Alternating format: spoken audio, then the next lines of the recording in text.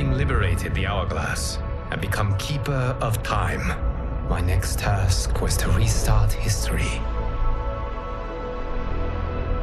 Not beholden to past events, I was free to craft a new era. It was with humility and restraint that I approached this blank canvas. After careful preparation, I began work, painting over the darkness. After eons passed, I sketched out the realms. After eons more, I brushed them in with life.